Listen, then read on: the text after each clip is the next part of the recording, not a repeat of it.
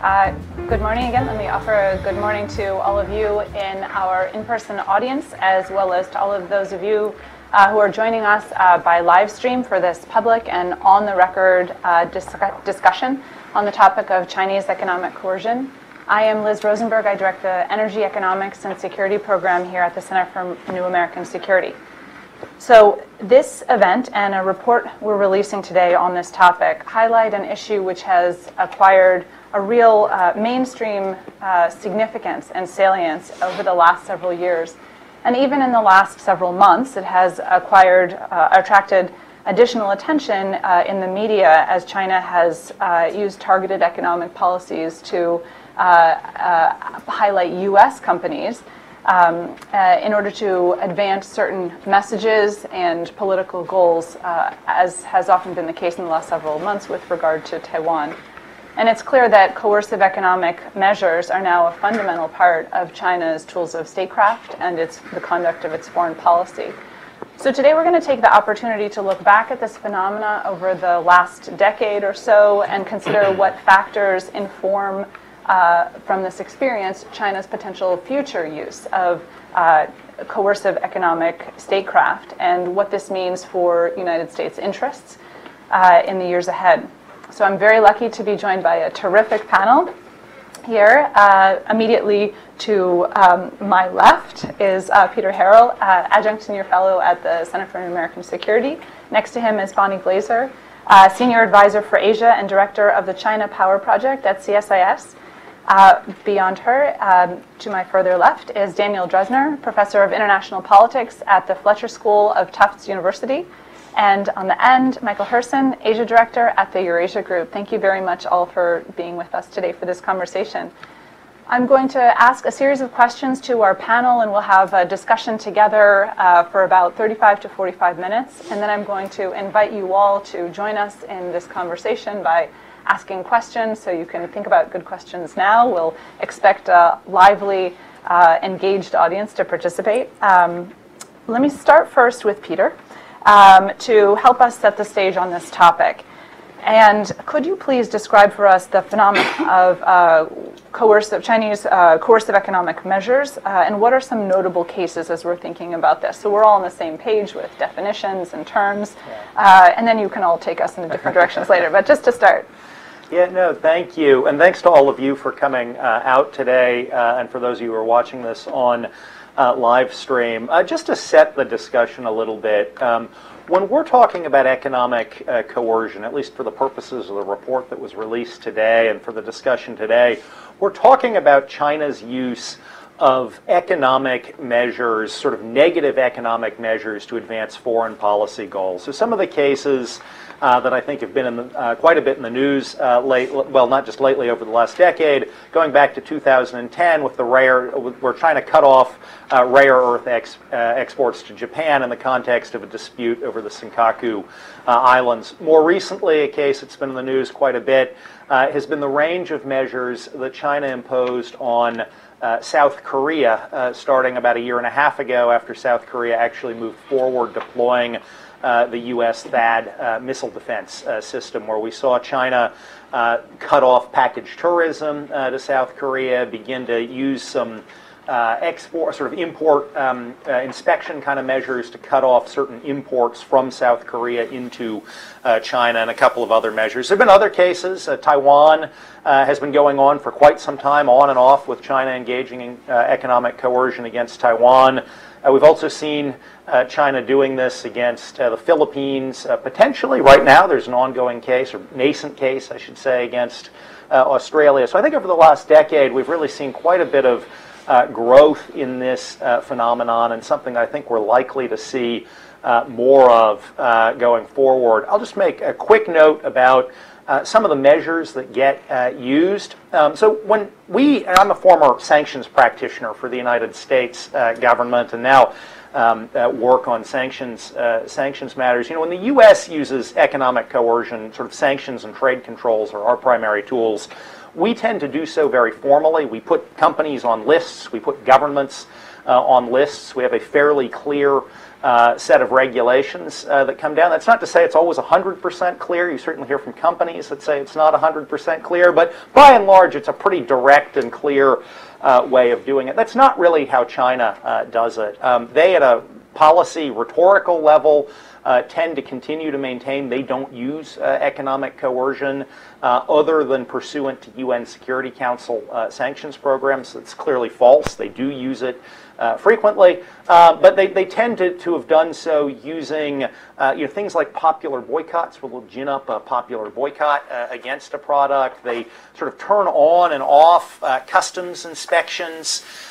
They have some sort of informal messaging. They'll give large state-owned enterprises to stop purchasing or start purchasing things. Package tourism, as I mentioned, is something that they've been using in a couple of cases, where all of a sudden, a country that had been quite dependent on Chinese tourism will find a dramatic drop-off there. So these are kind of informal mechanisms that they can use in order to sort of advance their coercive agenda.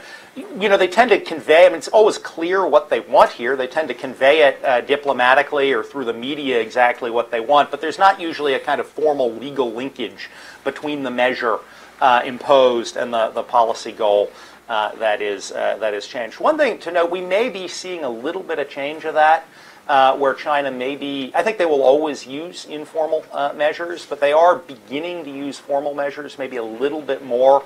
They're likely to adopt this year, a new export control law. It'll be interesting to see if they start using that formally going ahead. Also in the airlines, sort of as many of you may have seen over the last couple of months, China's mounted this campaign against airlines to get them to start referring to Taiwan as part of China on their websites. That seems to be being done both informally but also through some regulatory mechanisms in Beijing. So I think I'll leave it there, just sort of commenting a little bit about what we're talking about and what some of the kinds of mechanisms that we've seen over the last 7 or 8 years. Thanks, Peter. Bonnie, I want to come to you next, and to further expand the landscape here. So add what you want to further push out the picture Peter has painted. And could you also specifically talk about how this set of economic statecraft tools fits in a broader suite of China's foreign policy tools? Well, thank you, Liz, and congratulations to all of the authors. It's really a terrific report, so I would commend it to all of you. It's a topic that many people have looked at, but I really like the focus on the economic measures and particularly recommendations that you make as to how the U.S. could deal with these challenges going forward. So from the perspective, as I look at it, how this fits within Chinese foreign policy, it's quite clear that China has prioritized advancing its core interests. And China has really not clearly defined what it means as its core interests, except really very, very vaguely. So, we see in the 2011 white paper, for example, that the Chinese issued, where they define core interests as including state sovereignty, national or state security, territorial integrity, even overall social stability. So this is really a very broad definition. I think that China has looked for levers that it can use to protect these core interests. And of course, it has seized on the fact that China has I think it's probably about 120 or more countries that have China as its #1 trading partner. So market access, of course, access to the Chinese market has been something that the Chinese see that they can use as a lever. Chinese tourists, as Peter mentioned, which going forward will become even more important. I would also mention Chinese students going abroad that we see now at UC San Diego is being used as a bit of a lever. So this is an area where the Chinese have seen that they have potential influence. Obviously, there are other areas not included in the economic portfolio. If you looked at the South China Sea, you can see Coast Guard maritime militia as an area where the Chinese have seen that they have advantage over the United States. So this is something that the Chinese now they are drawing lessons from each one of these cases. And what this report does very well is outline and discuss what the cases have been and where China has seen some success. And you can see different levels of success. I would say partial success with Norway, with South Korea, probably complete success with Mongolia. And so every time I think that the Chinese draw the conclusion that this has had a positive impact, I think, again, they're more likely to use it going forward. So this is something that I think we do have to pay a lot of attention to. The last thing that I want to say is really how this is not just a foreign policy issue for China. This is very much also about domestic support for the Communist Party, the legitimacy of the Communist Party. And of course, we know that the Chinese have used education, indoctrination on China's, for example, sovereignty claims over issues like East China Sea, South China Sea, Taiwan. And that, of course, has created in the Chinese public a sense of indignation that the rest of the world should no longer be threatening China's sovereignty on these issues. And so the Chinese government and party now has to deal with an enormous amount of pressure from the public that it did not deal with, it really did not face previously. And so I see that the Chinese government is trying to use this issue to mobilize people to support the Communist Party, to view the foreigners as something, as a group that essentially threatens Chinese interests. That's useful for the Chinese Communist Party as long as it doesn't get out of control. And so I think that particularly under Xi Jinping, we do see a real integration of the foreign policy objectives and the domestic objectives. And I think that the economic coercion piece of it is a good case study of that. Great. I'm about to ask Dan a question about perceived success or not, but before I do, Bonnie, can I just press you a little further on core interest creep, if you will? So if China uses some of these economic levers, we're calling them here coercive economic levers. Other people have, to be fair to the broader discussion about this topic, other people use some slightly different nomenclature, but you mentioned some of the particular interests that you see as part of what China's core interests are, upon which it pulls a number of levers of statecraft. Where's this? Is there creep going on? Where is this? How could core interests be defined even more broadly in the next year and 5 years as a basis for when these coercive economic measures are used? Well, I don't think that Chinese core interests really exclude anything. Just as the Belt and Road has become all of China's external economic activity, after all, now it includes the Polar Silk Road, I believe that China's core interests really do not, they're very deliberately vague. But the priority is still issues that I think pertain to sovereignty. So it's South China Sea, East China Sea, Taiwan are really at the top of that list. And of course, Xinjiang, Tibet, which are more part of China. But we could imagine circumstances in which if China's energy interests were under threat, you could see the Middle East rising in importance. Right now, I don't see that as particularly on China's radar. But the United States connects to all of China's core interests. And I think that's why we will be involved virtually in any situation, not necessarily all, but most of them, if the Chinese see that their core interests are threatened. So this has very much become part of U.S.-China competition, in my view. Thank you. Dan, so I just mentioned I want to ask you about success. So a simple question that no doubt will be hard for a social scientist. Do these coercive policies work? And generally, how should we judge their success? So why don't you give us some criteria? And we've already heard that we should be thinking about these in the international arena, so the international targets of these measures, as well as the domestic constituency for whom these are also clearly useful in messaging. So let me give the stock social science answer, which is it depends. And then let me offer a slightly longer elaboration. You know, if you look at any kind of judgment about whether or not sanctions work or not, I think there's always sort of three criteria you need to think about. The first is the most direct one, which is, does the target actually alter its behavior in response to the pressure? I mean, that's the way we sort of conventionally think about this. And by that standard, I think you can argue that the Chinese economic coercion, much like U.S. economic coercion, has been a mixed bag. It's worked in some occasions. It has not worked terribly well in other occasions. The fact that China's power is rising, however, gives it a perception that that there's a greater success rate than perhaps has actually been the case. Part of that, though, is related to the second point, which is another way in which you measure success is, does it sort of resonate with the larger sort of foreign policy goals? Is it integrated within a grand strategy, as you would think about it? And this is where you can argue China really is, you know, clearly trying out elements. And I think the report, which, by the way, I share Bonnie's endorsement. I would strongly recommend reading it. It's one of the best things I've read on this, in that clearly China is engaging in sort of an embryonic strategy over the last 10 years, which is much less embryonic now. I think they're figuring out which tools work and which tools don't.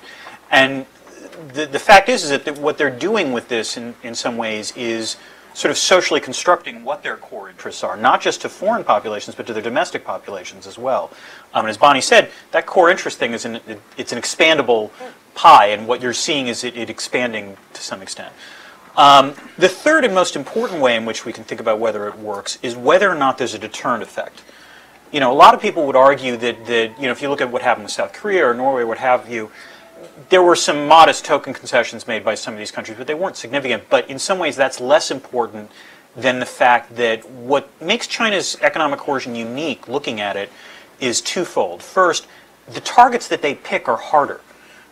Generally speaking, sanctions against OECD economies don't work terribly well, because these are relatively rich economies and they usually have capabilities of coping with them. The fact that they were able to get even modest concessions from South Korea and Norway is in and of itself significant. The second difference is that China's doing this completely unilaterally. You know, the United States is not a wilting wallflower when it comes to the use of economic statecraft by any stretch of the imagination. And it certainly has employed economic sanctions unilaterally. But in recent years, it's been relatively adept at either going to the UN Security Council or going to key partners and allies in terms of trying to make sure that any sort of financial sanction doesn't just get buy-in from the United States, but gets buy-in from key partners. And that's one of the reasons it's worked. What China is doing is completely within its own purview. And so as a result, in some ways, that means, weirdly enough, that its ability to sanction is more credible, because it doesn't rely on the kindness of allies necessarily to buy in for this. And so that's relatively significant. And the interesting question is not so much, I think there's sort of an arms race going on here in two ways. The first is the degree to which other countries in the region responding to China's economic coercion of neighbors sort of preemptively decides they're not going to cross certain, you know, dashed lines, let's say, because they recognize that what's worth doing that. We know how China will respond. And so even if China doesn't necessarily have a complete success in its initial application, what it can do is sort of, you know, cast a pall over other countries contemplating similar actions. At the same time, it is also worth pointing out that there have been instances in which they've tried economic statecraft and actually had short-term successes that have also led to long-term failures. And I think the rare earth case is the best example of this, where they got what they wanted in the initial application. They got their fishing boat back. They got the fishing boat captain back. But basically, that was a one-time bolt that they were able to shoot. And ever since then, their power in that area has eroded dramatically because, not surprisingly, potential targets have reacted to that. So I think the real known unknown going forward is not what China can do. It's whether or not the potential targets in the region will react to this by essentially engaging in sort of economic balancing or economic hedging to make sure that they are less vulnerable to this kind of pressure going forward. That's a great item there. Put a pin in that. We're coming back, and I want to ask you all about that.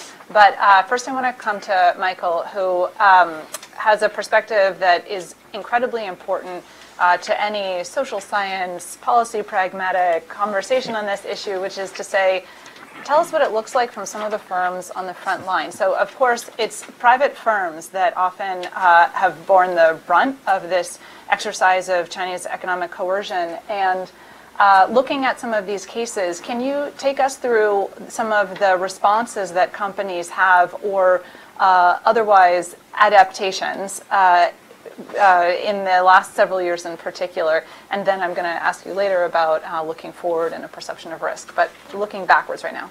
Sure. Well, just another unsolicited plug for the report and the event. It's great timing, and it's We did because not put them up to this. that's right. It's great timing because in the private sector context, I think we're in a new era, so to speak, in terms of how private firms deal with these challenges. Because my perception is if we're talking about companies in the West, in the US and Europe primarily, they are very used to dealing with pressures from Beijing on issues like that are more in the economic realm, coercion in terms of forest technology transfer and those kinds of issues.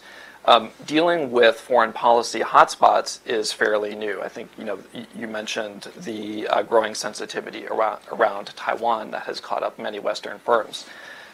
This is the new normal for them. It's a new era, and I say that intentionally, new era. I think it's important to date this also into changes in China's foreign policy. We reached an inflection point, I think, last October at the 19th Party Congress, where President Xi laid out his new era for China, and a key element of that is a more assertive line on foreign policy, including core interests like Taiwan. That's, of course, a message to the rest of China's system from Xi as well. And so as a result, different parts of the Chinese system pick up on these cues and have been more assertive about issues like the way that foreign firms are describing Taiwan on their website. So on the whole, I would say basically Western firms are pretty unprepared for this new challenge. And an additional complication is that, to go again back to the Taiwan example, these are communications or websites that are not necessarily within China. It might be the firm's global website.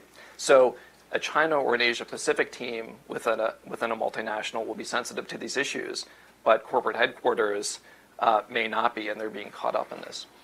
The result, I would say, of the fact that they're so unprepared is that there tends to be an initial response, which is to apologize quickly and very effusively, and that can actually be a mistake. It signals that the firm is willing to abandon its principles very quickly. That can invite actually more coercion, I think, within China, and then it risks domestic blowback within the home market as well as home governments or home public, let's say the U.S. public or the European public, is concerned about a Western company abandoning its principles, whether that's Taiwan or the Dalai Lama in another recent example. So there is, I think, room for the companies that are savvy to have a more neutral, artful response on how they adapt to these issues. It's not to say that any single company is going to challenge Beijing on an issue like Taiwan, but I think it's more a recognition that when we think about economic coercion, it's not as though there's sort of a red button in Zhongnanhai in China's leadership compound that just they hit the coercion button. As I said, different parts of the system are picking up on these cues. And so there's room for companies at times to figure out where's the pressure coming from. Do they have allies within the system, whether that's part of the central government, joint venture partners, local governments that are able to help them navigate this space. And so I think that's what the more savvy companies are thinking about right now. I would say, just as a final response, generally, I think Western companies are reluctant to try to involve their home governments in these approaches. And that's really a concern that there's an asymmetry, because there's a sense that Beijing is going to care much more about an issue like Taiwan than, say, the U.S. government, although that may be changing with the pushback from the Trump administration on the U.S. airlines example. And also just a sense that they have more to lose from angering Beijing. They're also very much worried about the Chinese public and the netizens in these issues. So that, I think, is a challenge from a public policy perspective. If Western governments are looking to push back on this kind of economic coercion, they're going to have a lot to overcome. They're going to have to demonstrate that They are viewing these issues with a lot of attention, with long-term concern, that they will be keeping after these issues as long as Beijing will, and really to demonstrate a coordinated response that really hasn't been present so far. I was going to ask you about forward-looking risk, but I think you've answered the question, and it sounds pretty bleak. And what you've suggested there also makes it sound like options are quite limited from a public policy perspective and or from business within business community to push back or to respond. You use the phrase navigating the space. So can you just talk a little bit about what navigating the space looks like? And then one other thing, and I would invite you all, the rest of you, to respond to this too. What about Chinese companies or independent Chinese companies? What role do they have? Surely they may feel put upon, if you will, by some of these restrictions, even though we've just been talking about foreign companies. That's actually, that last point is a great one. I don't mean to suggest that this is completely bleak, because I think it's still, and Dan made this point, it's an evolving picture. China, to some extent, I think Dan made a great point in terms of short-term victories versus longer-term victories. China's foreign policy toolkit is evolving, and I think with some of these tools of economic coercion, the way I would put it is that China might be successful tactically on a specific foreign policy issue, but will recognize that there are strategic liabilities to this kind of economic coercion, particularly in a country that is worried about its economic dependence on China. This kind of measure, and maybe we're seeing this play out with Australia, can lead to some very serious questioning. So I think, just as I think the Belt and Road Initiative is going to evolve in terms of how the central government is going to have to think about what kind of initiative Belt and Road is, what's the balance between narrow foreign policy goals versus a more ambitious sort of open architecture for Belt and Road. Those same kind of considerations are going to come into play when it comes to economic coercion. And in terms of navigating, what I mean there is thinking about, for a company, building relationships at different levels of the Chinese system within Beijing, understanding within the foreign policy establishment where this is coming from. Are there other allies within the central government or the party that can help reduce the pressure, understanding what the motivations are, because there is an interplay between these foreign policy measures and industrial policy, if you will, in the sense that firms might be more vulnerable to this kind of coercion if there's a domestic Chinese firm that benefits from this coercion or is waiting in the wings. So it's that kind of assessment of looking at building allies or building relationships, building an understanding at different levels of the system, and understanding which points are going to be successful with these different stakeholders when it comes to reducing the pressure on Western firms. And your point about Chinese firms is a really good one. They will also suffer from the blowback that this kind of politicization of economic measures can take. So in some cases, Chinese firms will be allies in trying to reduce the pressure. That's very interesting. Can I invite, any of the rest of you to talk about domestic Chinese influencers? Well, I wanted just to caution against drawing the conclusion that China has seen that its economic coercion failed in the case of Japan. Mm-hmm. So, first of all, yes, as Dan said, they got them to release the captive. Japan is an example of a country that is very powerful and has enormous investment in China. So other countries saw what the Chinese did to Japan, and I think ended up in that category that you talked about of being deterred from going forward with any kind of challenge to China. So I think this is, as Dan has pointed out, the biggest problem going forward. It's how other countries really draw their own lessons. And of course, I believe that China is, for the most part, seeing that every case in which it has used this economic pressure has produced some positive outcome for them. Even if it wasn't success in that country, that signal was sent everywhere else. And the second thing that I just wanted to comment on was the potential for ambiguity in companies reacting to this kind of pressure. And I think we'll see this now, for example, with the airlines, which is a really interesting case. So I think there were 35 airlines that were on the original list. I'm not sure what number we're at now. The last time I looked at it was 26 had already changed their website. The 3 American airlines that fly to China have not, and the 2 Japanese airlines also have not. So the deadline was May 25th, but we've not yet seen retaliation. And as you point out in your report, when the Chinese threatened retaliation toward companies that sell arms to Taiwan, there was also no follow-through. So we'll see whether in this case there are. But look at those websites and see what kinds of changes that they've made. At the end of the day, I wouldn't be surprised if what you see with American websites is that the Chinese language website gets changed, but the English language website does not. Alternatively, they can use, destination, origin, maybe rather than country. I mean, there's ways of being ambiguous that might be able to address these issues going forward. So it's really not all sort of black and white. Mm-hmm. Peter, do you want to pick up on this last point? Domestic comments are also the airlines in particular is something that we've been working on recently. Yeah, I'll just add a couple of comments to it. I mean, when I think about kind of companies' options to respond, we've been talking about, starting with Michael and then Bonnie, we've been talking about sort of how companies can change their policies to appease Beijing, to oversimplify a little bit, and that's what we've seen.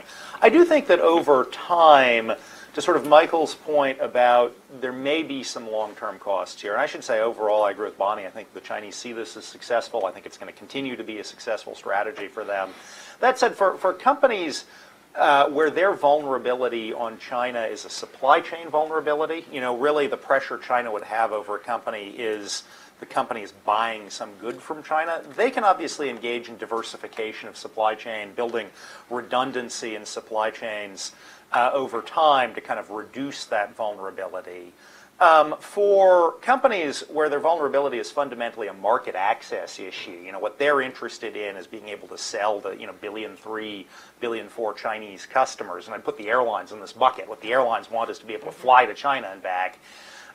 They're not really going to have a lot of kind of diversification options. I mean, they're really going to have an option of either stand firm and bear with the consequences, maybe with some U.S. government backing, or they're going to have an option of whether directly or with some sort of, I think you're right, Bonnie, they're going to muddle through and try and wait for the public attention to pass and then change Chinese language websites and things like that. That's really kind of the option they have. So I think that given the increasing growth in China, for a lot of companies, we're only going to see more kind of vulnerability to Chinese coercion going forward. On the kind of issue of the domestic politics, I just want to echo what Michael said. We've definitely seen the Chinese across these cases look strategically at tools that give them a twofer of a domestic economic benefit and a foreign policy benefit. So if you look at the rare earths case, the Japan case, China had actually begun to move towards an export restriction on rare earths as part of their industrial policy to promote domestic manufacturing in China a few months prior to it kind of blowing up with the maritime dispute. And it was after the maritime dispute that they really started enforcing it. Likewise with South Korea, a couple of the measures they took, jumping forward to 2017, were things that very clearly benefited Chinese companies. So one of the measures they took was to, start basically slowing down the import of South Korean cosmetics.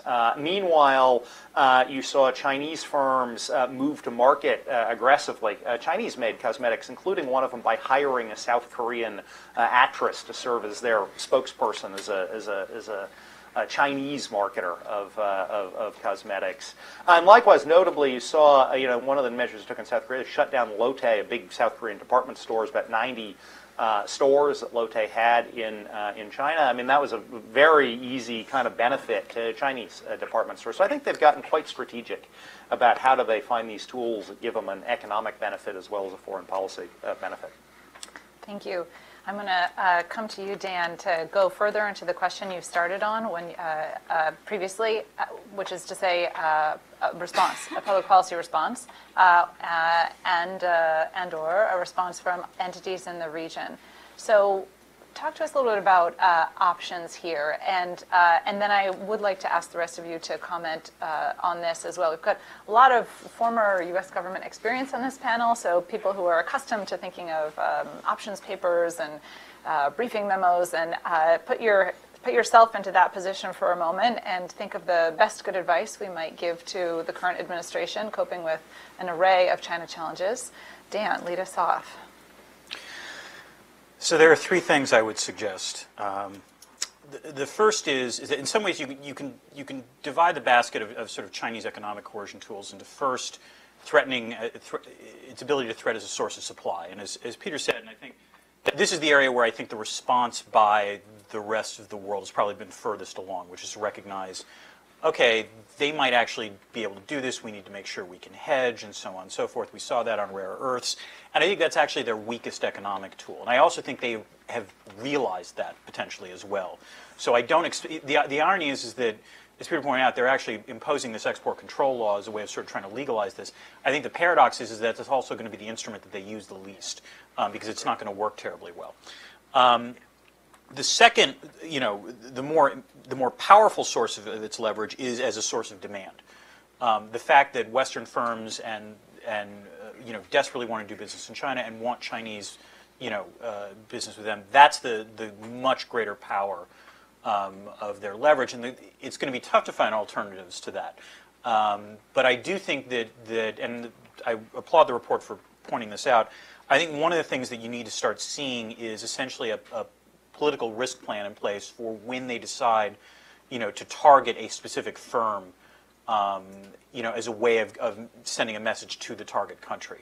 And that's, certainly the case where I think better coordination would be appropriate. The third, and I got to address the elephant in the room here. Henry Farrell and Marty Finnemore have this great concept called hypocritical power that they talked about in Foreign Affairs a couple of years ago. And there's this notion that, when you are a leader, one of the things you potentially have the ability to do is to articulate norms that you want other countries to adhere to, even as you are covertly not necessarily complying with them. And that can potentially work because your allies might know that you're doing this, but they'll live with it because they recognize the broader gain. The problem is if you actually do something that's so blatant that you get called out on it. And the example that they offered was the Snowden, revelations, which forced countries like Germany and Brazil to say, look, we're not going to participate in the charade anymore, and it resulted in significant negative blowback for U.S. foreign policy. It is somewhat difficult for the United States to go forward talking about promoting a rules-based international order and how China is violating these rules if it's sacrificing all of its hypocritical power by declaring countries like, I don't know, Canada as apparently a mortal enemy that has to be dealt with. Thank you for bringing us there. So here's the problem. We're talking about China's use of coercive economic statecraft. That is obviously a concern, and I don't mean to dismiss it. That certainly should be taken care of. On the other hand, for countries that are going to be the likely targets of this, namely countries in the Pacific Rim and the European Union, and potentially Canada, they're going to look at that and not like it, but the question is, what's the alternative for them? And if the alternative for them is dealing with Section 301 and Section 232 cases, well, guess what? That's suddenly going to make coordination against China that much more difficult.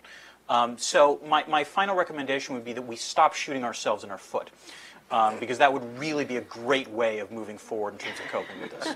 Okay, so Dan with the do no harm line. All right, so I'm just going to put you on the spot next, Michael. So you are, say, the U.S. Treasury attaché to China once again.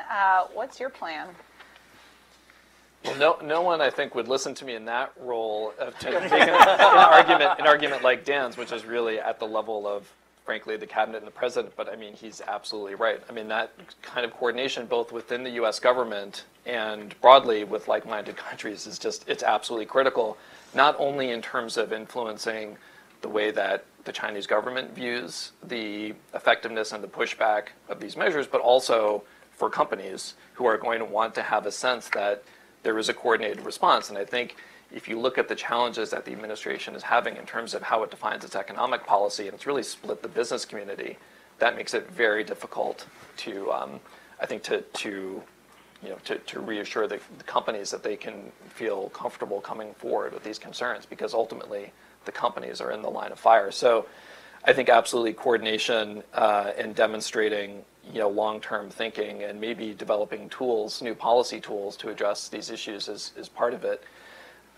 What I think is interesting, it's not necessarily a recommendation, but what I think is fascinating in terms of where we are right now is the discussion, maybe at an early stage, of whether or not the US government needs to take a more interventionist approach in terms of how it becomes involved when individual companies face these issues. Mm-hmm. And the Trump administration's pushback on Taiwan might be an example.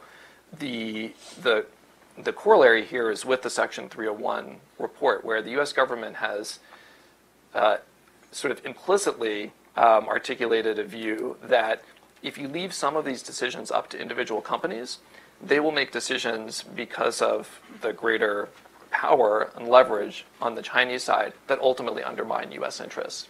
So it'd be interesting to see if the US government decides to take a more interventionist approach and says there needs to be a more muscular role for the government, even if private companies in the US don't like that.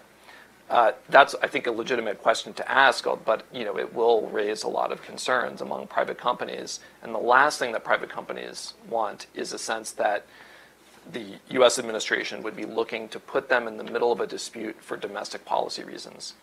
They want to stay, they don't want to be the next political hot potato, but the last thing they want is a sense that this is not really long-term thinking and it's short-term considerations that the companies are going to have to bear the cost of. I can't help but comment that if, like myself and Peter, anyone has come from the discipline of imposition of U.S. economic sanctions, these themes are well-worn themes. And so it's very interesting and important to see them brought forward into conversations in other business constituencies and in other regional policy constituencies and in strategic thinking constituencies. Let me give the two of you an opportunity to respond to the U.S. muscular approach or not, and then I'm going to turn to the audience for some questions. You can think about them, and we'll have someone with a mic coming around after we hear from the two of you. So my policy recommendations would be the following. The first is to name and shame. And it is remarkable how the United States, in many of these cases that you discuss in the report, most of them, has not taken a position, has not publicly criticized these activities. I could be wrong, but I think even in the case of our ally South Korea, that I believe that there was no very explicit statement that came out of the administration saying this behavior of the way latte is being treated, the way Chinese tourists are being prevented now from traveling to South Korea, that this is unacceptable behavior. So when did we say something? When our airlines were involved. And that was the statement that came out of the White House, which accused or essentially described China's action as Orwellian nonsense. So a very unusual, unconventional response, but why not a reaction in these other cases? And of course, we should not only do this ourselves, but we should be doing this in coordination with our allies. So why not a statement at the G7 calling out this kind of behavior? Maybe we'd sign it, I don't know. But I think the G6 is all over that. Right, the G6 is all over it. But I think getting other countries to state their concerns as well, I think would be important. The next thing that I would recommend, of course, is that we try to help, to the extent possible, other countries reduce their dependence on China economically. This is very hard. We know this. Obviously, the United States is working with Japan, for example, to develop more like alternative financing for infrastructure in various countries in the Indo-Pacific. That's sort of one small example. But this is something that we should be prioritizing. It will be very difficult in the case of Taiwan. We all know how, I think it's about 40% of Taiwan's exports go to mainland Hong Kong and Macau. Tsai Ing-wen, to give her credit, is trying to promote this new southbound policy, which has actually seen some early results, but reducing economic dependence on Taiwan is very hard. I mean, on China. Third, I think something that you mentioned in your report is encouraging countries to have more visa-free arrangements. And we saw this in the case of Taiwan. Actually, when China started cutting off the group tourists going to Taiwan, they very quickly arranged more visa-free, visa waiver opportunities with various countries. And that has not completely closed the gap, but as you note in your report, there has been a significant uptick in tourism to Taiwan. The last thing that I'll say is the hardest but the most important, and that is essentially rerouting supply chains. It's giving companies the incentives to operate elsewhere, to go invest in Southeast Asia, other countries, and to try and be less dependent on China's as a source of manufacturing. If we can reduce China's leverage, and earlier it was discussed about how much percentage of steel and semiconductors and all of that that China has control of. If we can reduce that, then I think that will limit the amount of leverage China has going forward. But that will take time. Just to pick up very briefly on a couple of Bonnie's points, and I won't belabor them because I think Bonnie gave a terrific explanation of them. First, as she suggests, I do think you need to respond very forcefully. I mean, actually, if you look back at the cases we had looked at in the report, the one that the U.S. responded very forcefully to is a rare earths case, where actually the Department of Defense worked in quite close coordination with the Japanese government to try to identify other supplies. You saw the U.S. join Japan and also got the European Union on board with an ultimately successful WTO challenge against the rare earths exports. And you kind of saw China, I think, adapt to that. I do think they see that as successful, but China, like in the end, I think sees that also downside costs there, and they've clearly learned from that. And I think that we were able to push back quite forcefully on it. In the other cases, just to echo what Bonnie said, the U.S. basically had a quite muted response. Even in South Korea, I mean, we did interviews on this, I won't betray confidences. The U.S. government did raise it, obviously in Beijing, but not at a very senior level and not publicly. So. Right. I think that the Chinese take on that, the Chinese understand how to read what the U.S. government cares about, and if you're just sort of having, third secretaries raise something in a private meeting, they understand we don't care all that much about it.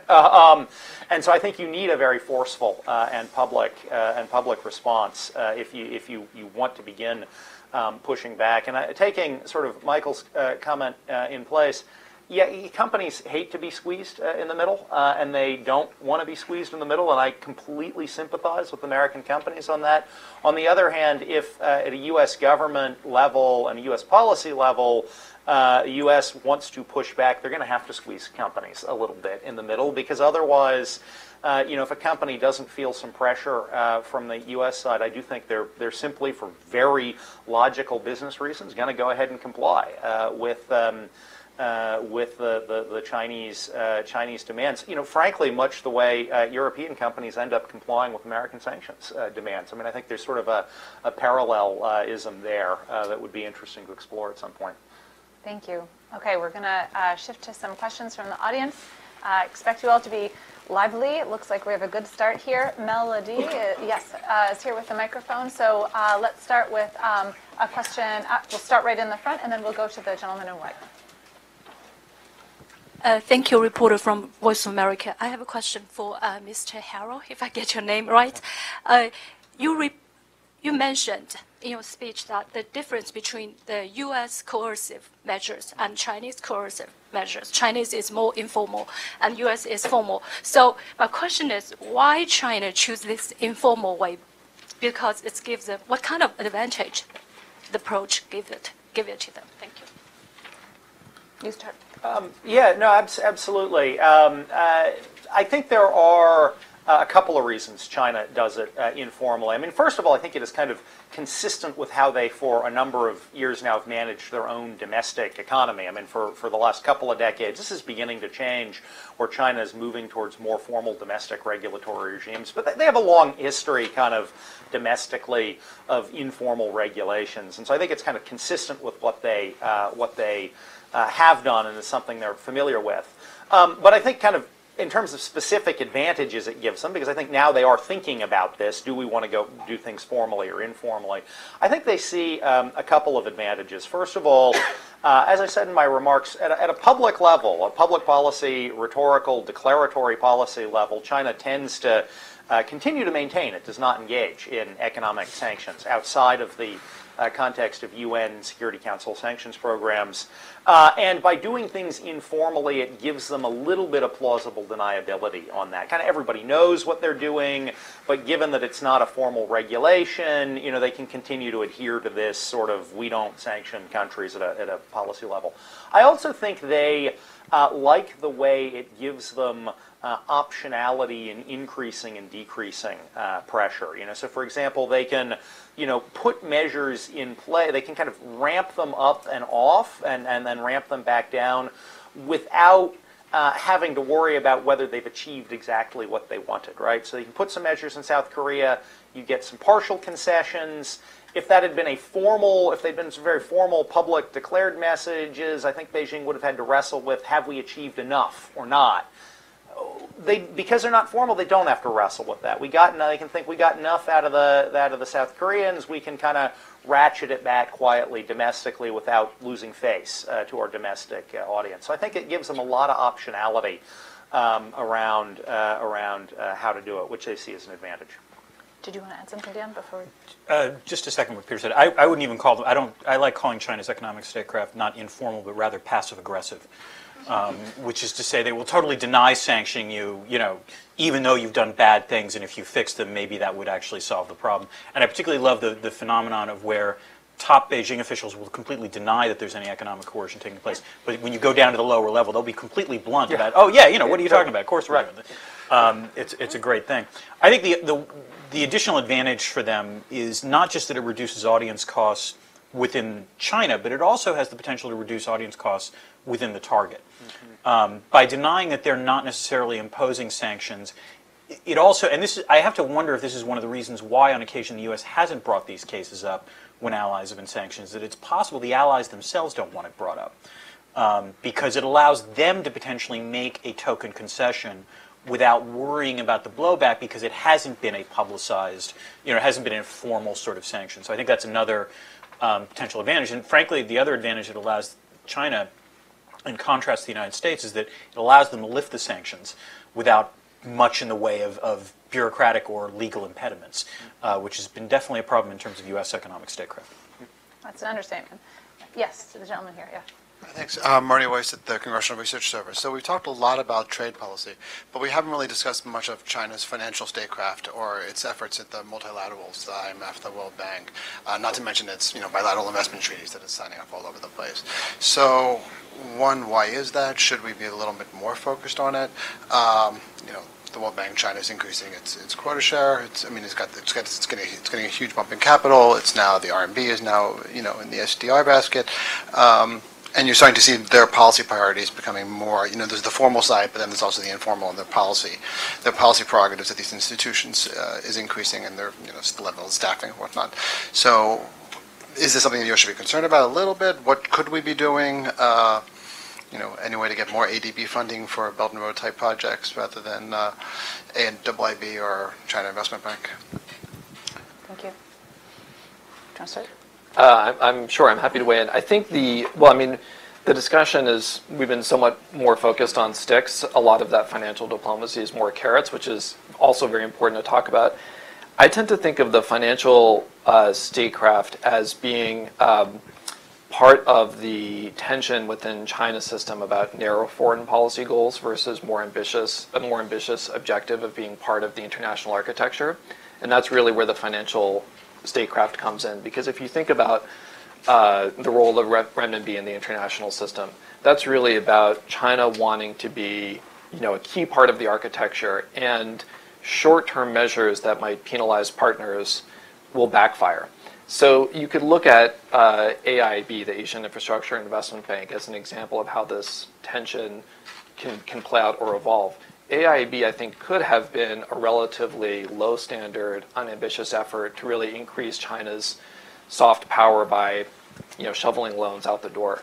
Instead, it was somewhat because of who took control of AIIB, but under Jin Liqun and under the leadership, it became much more of a high ambition exercise. So I think when we think about financial statecraft, we frankly haven't seen at the macro level this really used as a tool. I mean, for example, I've often thought it was unrealistic to think that China might sell treasuries to punish the US or to intentionally depreciate the currency, because the blowback would be so great, including it would really send a message to all countries about the risks of becoming financially dependent on China. So I tend to think that that's, when it comes to financial statecraft, it's the higher ambition goal of being part of the architecture that wins out as China looks at the costs and benefits of the tools that it has at its disposal. Yes, two fingers on. Yep. So I'd say two things. First, just to double down on that, this is where, in fact, China's use of economic coercion potentially hurts it, which is if it wants to engage in a more ambitious sort of redrawing of the system, sort of redrawing of rules that are clearly more China-friendly. This is where the fact that China's acted unilaterally in these areas is going to cause much higher levels of friction than I think they otherwise would have potentially created. And it'll be interesting to see that play out going forward. The second thing is I would say that there's another element of China's economic statecraft that'll be worth watching going forward. Not just the coercion side, but even on the finance side. China's learning to forum shop, to put it bluntly. Because this is remarkable because 10 years ago there weren't any fora for it to shop.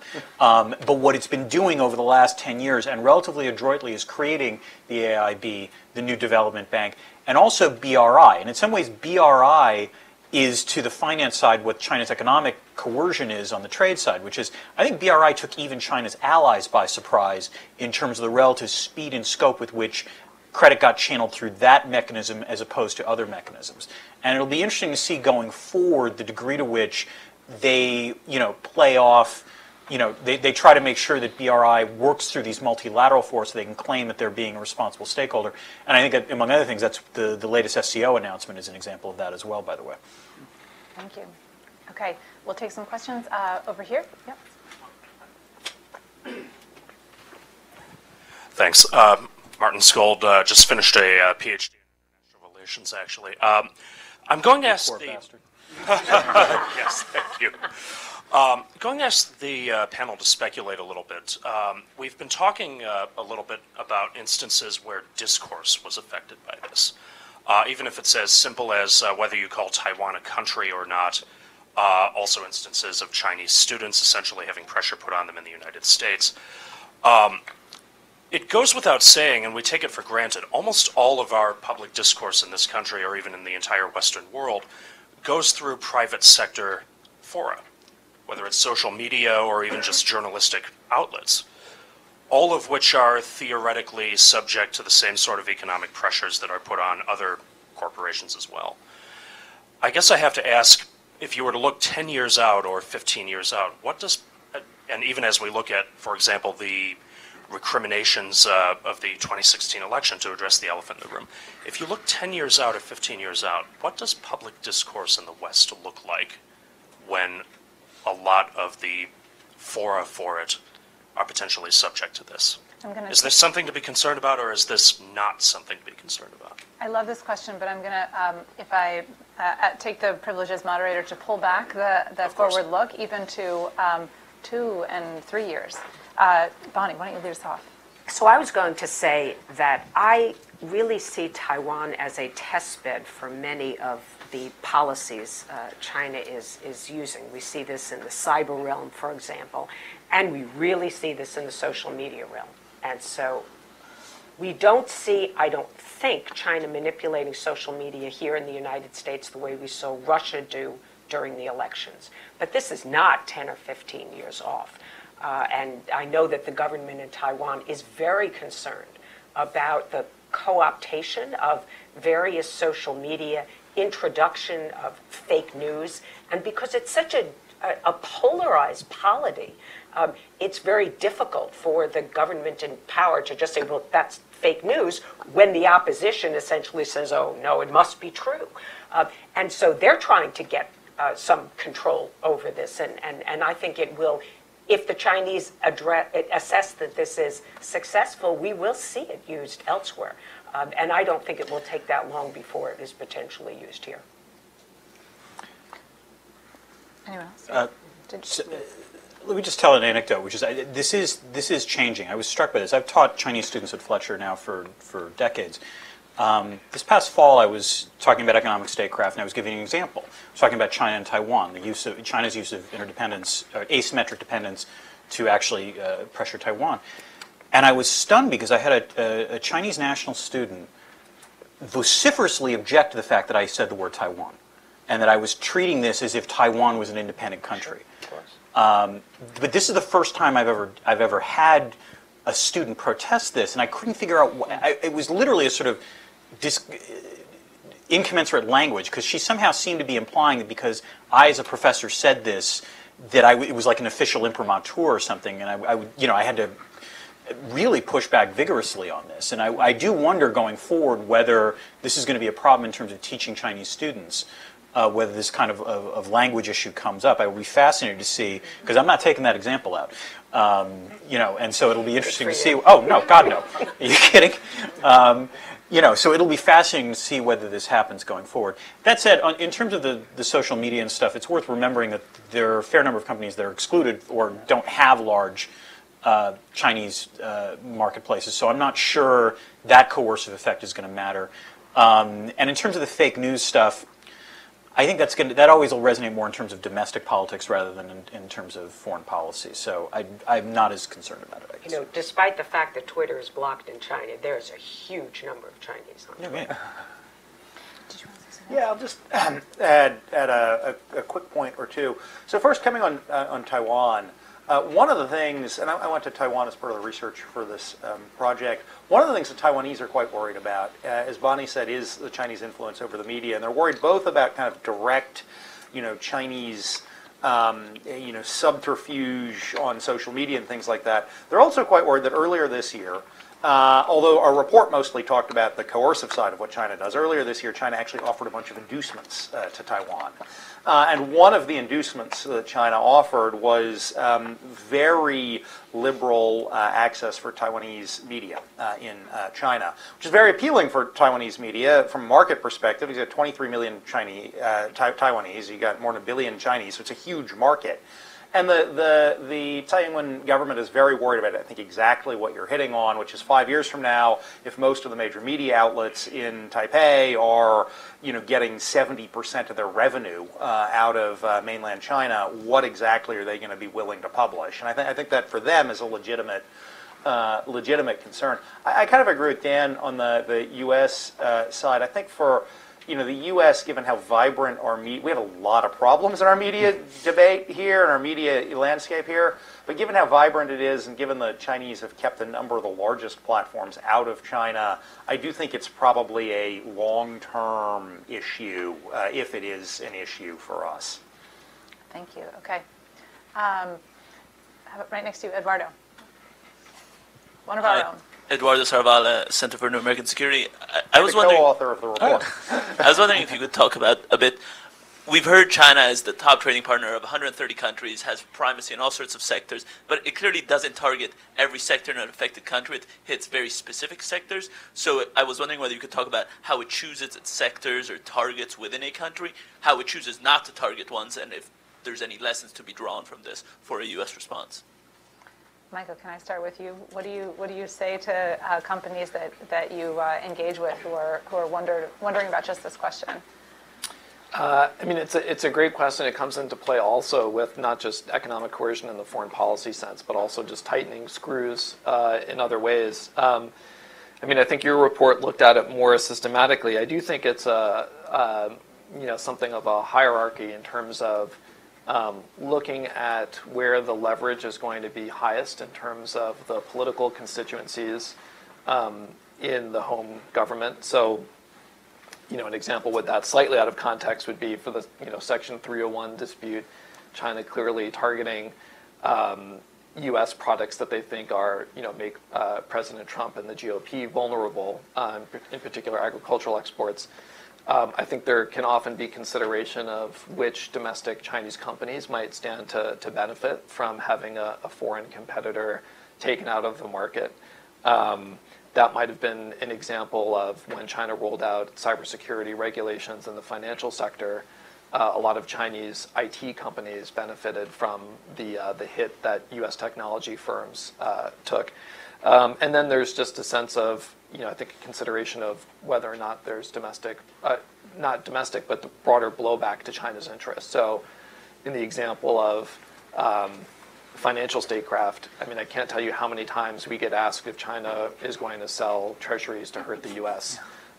This pops up every couple of months. And I'm willing to be surprised. I hope I'm not. But my response typically is I just don't see that happening, because then you've got objectives on the Chinese side that would limit the use of that tool, and institutionally within China, some stakeholders that will fight vigorously against weaponizing part of the system that they view should not be, that they think should not be weaponized. So it's a hierarchy of concerns, but there may be a more systematic way of putting it.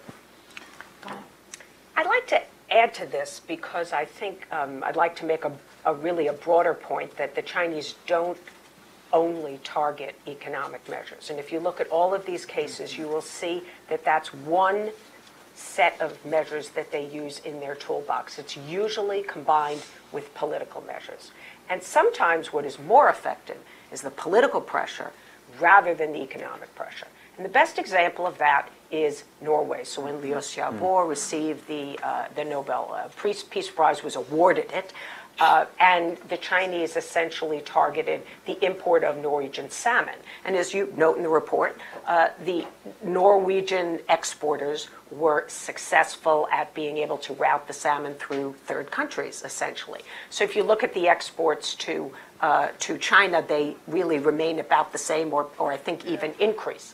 But what happened was that Norway got frozen out of discussion with China on a large number of issues. And this is, Norwegian officials have told me this, I'm sure others, that the reason they ended up signing this joint statement a couple of years ago, which essentially acknowledged that there is one China, although they didn't say they respected China's core interests, they didn't go quite that far, but they did use some language that I think was very supportive, and you could say maybe caved into China's pressure, was because they couldn't talk with China about things that were really important on their agenda, including things like climate change. They couldn't get their ambassador in to have meetings with officials in the Chinese foreign ministry. They couldn't have the FTA talks were completely put on hold. Those are now back on. And so I think really what's important is not only how they target specific products, which are of course designed to inflict pain on the target country, but it's also how they're combined with these other measures that sometimes it's these political and other measures that they use that are even more important. Mm-hmm. Okay, we'll take another question from up here in the front.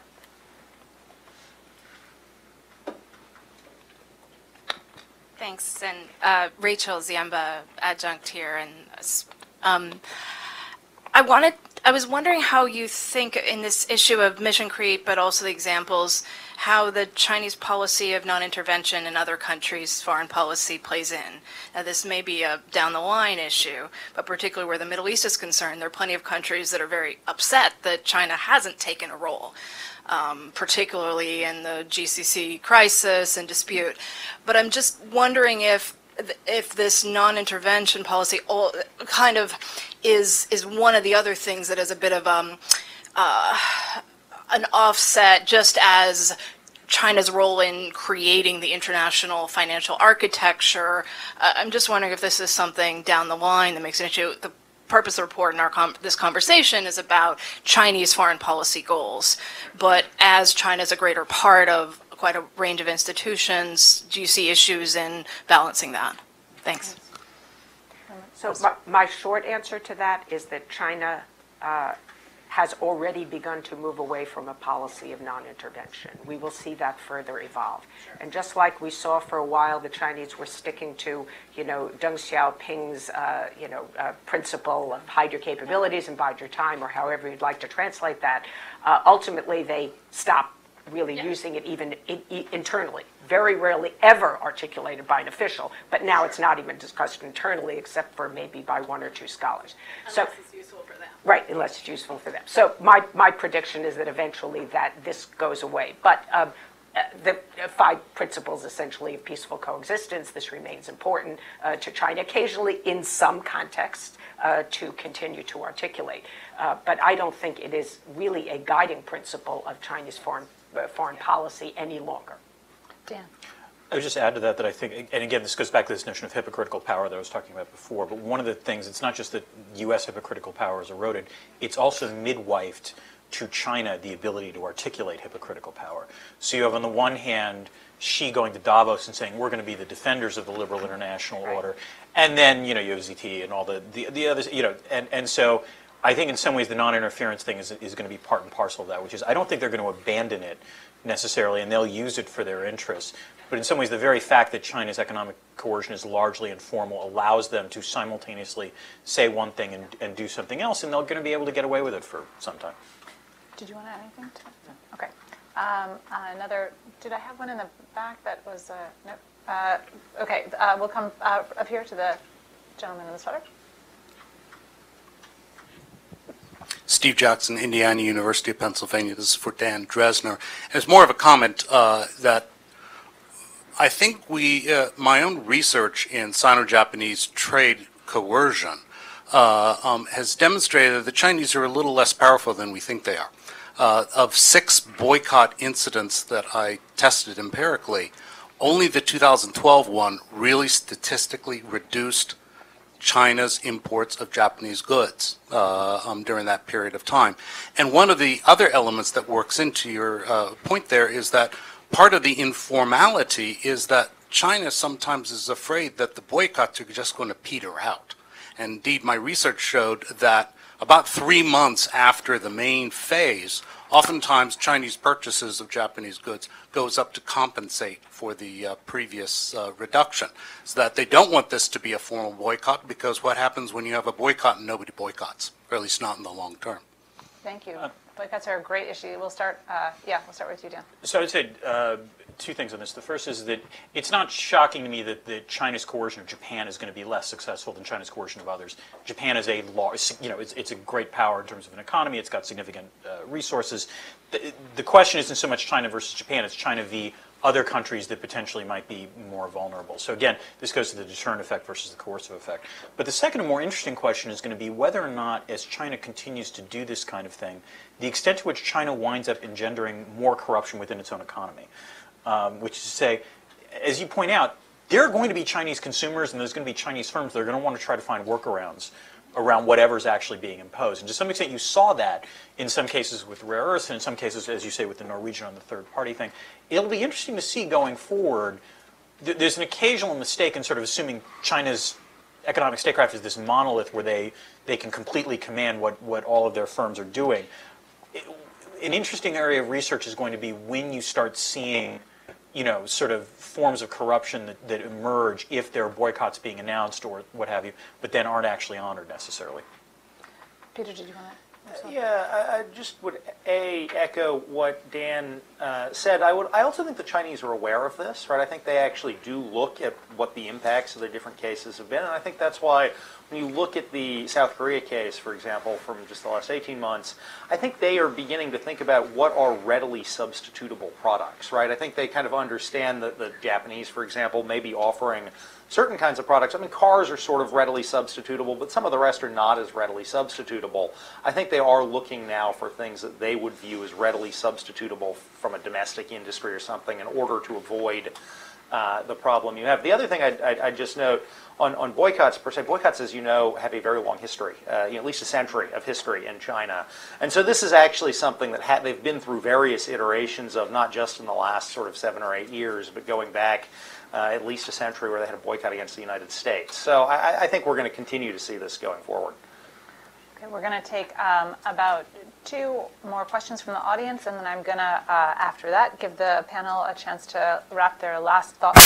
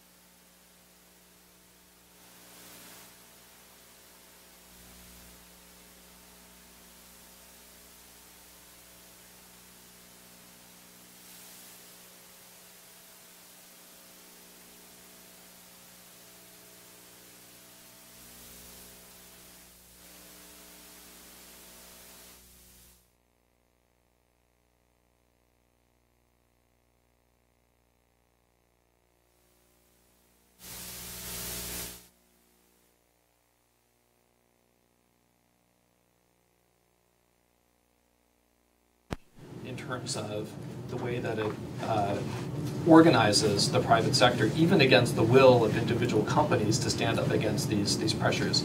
That is something that the Trump administration is somewhat signaling with the Section 301 investigation, with the response to Taiwan. I think it could be the nub of an emerging strategy.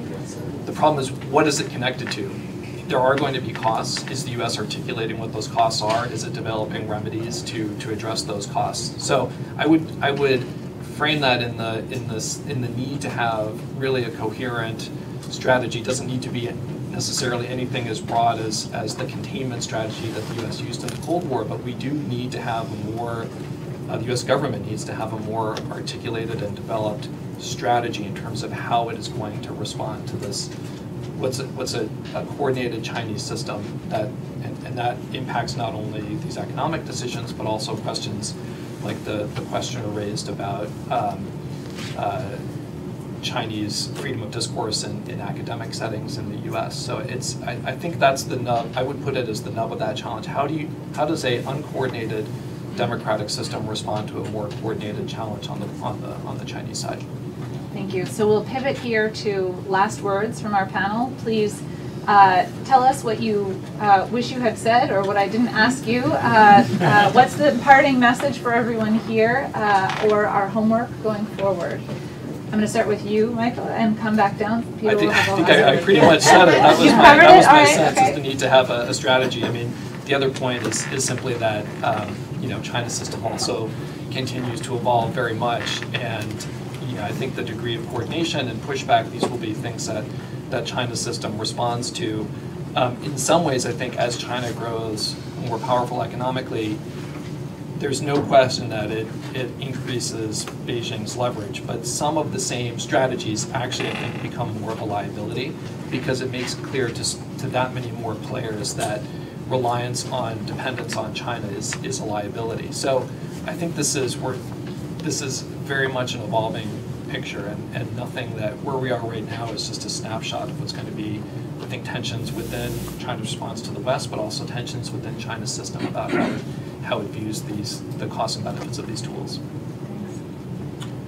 I would just close by saying, I guess, two things. The first is to point out that it's not just China that's doing this now. One of the more interesting things is that sanctions used to be largely the province of the United States and occasionally the European Union, and acting multilaterally with the UN Security Council, but also certainly unilaterally. And one of the things you can argue that's happened over the last 10 years is that it's not just China throwing its economic weight around. Russia did this, in terms of the near abroad. You're seeing the GCC try to do this with Qatar. And one of the things I wonder if you're going to start seeing going forward is, for lack of a better way of putting it, sanctions are going to be seen as a prestige good that great powers can use. And so as a result, you might see more countries employing sanctions, not necessarily because they're going to work, but rather because that's apparently what they think great powers do. And therefore, by doing it, they can be seen as, on a par with China or the United States. Which means we're going to have a lot of dumb sanctions being imposed, potentially over the next decade. I'll warn you about that. The second thing, and related to that, is the degree to which I worry that as you see more of this kind of behavior going forward, you're going to see one of the interesting things, and I think this is particularly true on the Chinese side, is the degree to which they try to calibrate the sanctions such that they pressure particular companies, but also avoid the sort of blowback in the form of economic nationalism. I thought the most interesting case that you talked about in the report, by the way, is the non-case, the one where Vietnam responded, to this economic pressure there were genuine protests against Chinese companies. Were they set on fire? I can't remember or not. But there were serious protests. The Chinese did not retaliate there. And it was probably in their interest to not do that because they recognized that if you actually exercise the nationalism in a target country, it doesn't matter what the economic logic is at that point. The sanctions aren't going to work. They're not going to generate the kind of concessions you want. And so going forward, if we're literally living in this area of populist nationalism, there's an increasing danger that even these more informal tools will trigger this kind of nationalist blowback.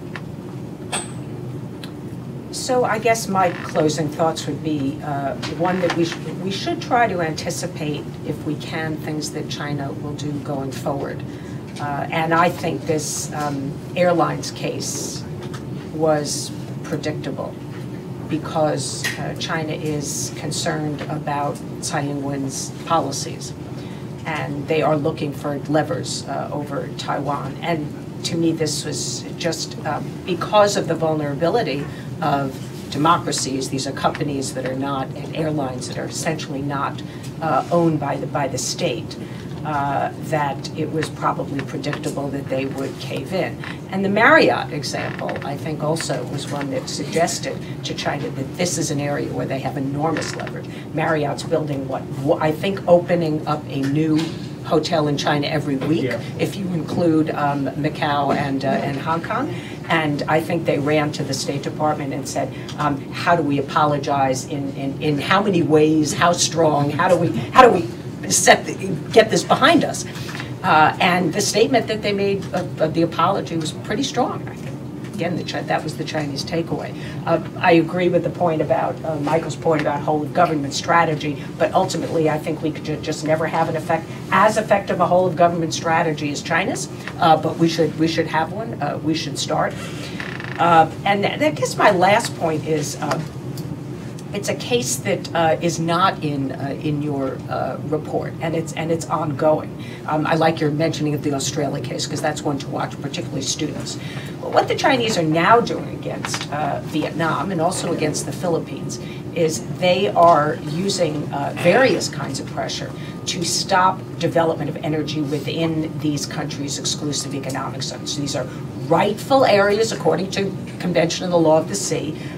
Those resources belong exclusively to Vietnam and to the Philippines. If we look in the case of Vietnam, Repsol has shut down its drilling activity there after sinking hundreds of millions of dollars. And so this is also an area where the United States has said nothing. And so where do we stand up, under what circumstances? We have to figure out as a country how this fits into our overall strategy in dealing with the rise of China. So if we only call it out as Orwellian nonsense when it affects United, Delta, and American Airlines, that's not an effective policy or strategy in dealing with the rise of China. Peter, for the last word. I just, last word, I mean, I very much agree with the other panelists. I think we need a national strategy. China is going to be doing more of this. I mean, we've seen sort of pace of cases against countries and against individual companies increase, almost on a curve kind of appearance, a nonlinear fashion. And I think that's going to continue because, as the other panelists mentioned, from China's perspective, this has been successful. Well, we can argue whether the cases sort of empirically, externally, observably are successful, but even in the ones that are debatable, kind of empirically whether there's success, I think China has seen success out of these. So we're going to be doing more of it. They're going to be doing more of it, and I think we do need clearly some kind of national strategy to respond. I'd say it took us a number of years on the kind of what China does in terms of trade abuses to get to a point where as a country we've decided we're going to respond seriously to that. I think we are now with the Section 301 and other issues. You can debate the merits of a lot of the specifics there, but we're clearly in a different world than we were a couple of years ago about responding forcefully to Chinese trade abuses. I suspect it'll take us at least as long to get serious about a strategy around Chinese economic coercion, but hopefully over the next couple of years we will get there. Thank you. Thank you very much for your remarks. I'm going to offer just a couple of other thank yous to close us out. I am grateful to the excellent hard work of the CNAS team, the events team that helped us put this on. And I want a particular shout out to Edoardo, who, as our co-author and collaborator, was a tremendous force in this work and was also vitally important to the getting on of this event today. So thank you to all of you, and let me add my thanks, of course, to this panel for your excellent remarks. Let's join me in thanking all of them with a round of applause.